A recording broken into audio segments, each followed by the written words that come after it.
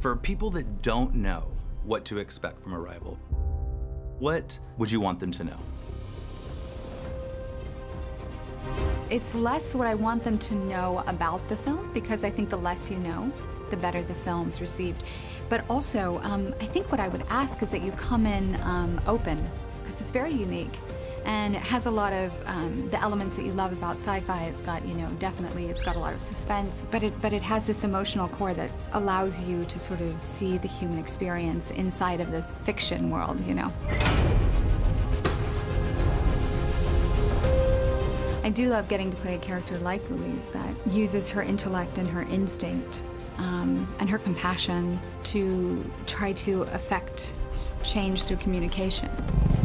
She knows that she's at a deficit in a way in this sort of militarized universe, but she really never gives up trying to sort of get to the core of why are they here. Because she believes there's a bigger answer. She senses there's a bigger answer, and she follows that instinct to what we find as the final conclusion, and I love that. Why does this feel worse?